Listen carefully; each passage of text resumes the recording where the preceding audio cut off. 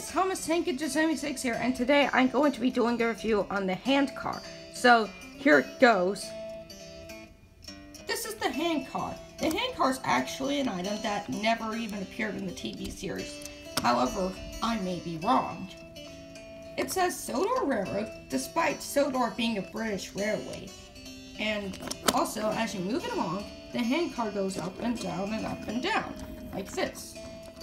And also, did you know that the first prototype of the 2000 Handcar, which I am showing you today, actually had Sodor RR and the number 9 printed on the sides, as well as thinner weight and trapezoid middle section?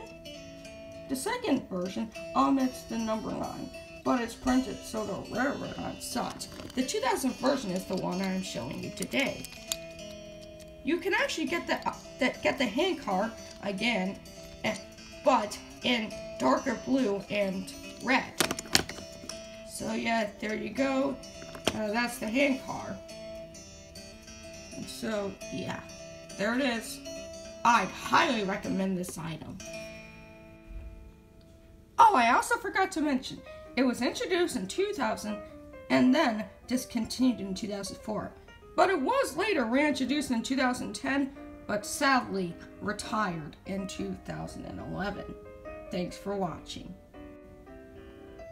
Also, this item was actually originally going to appear as a longer red version with blue handles and a photographer figure from the Farmhouse Pig Parade set.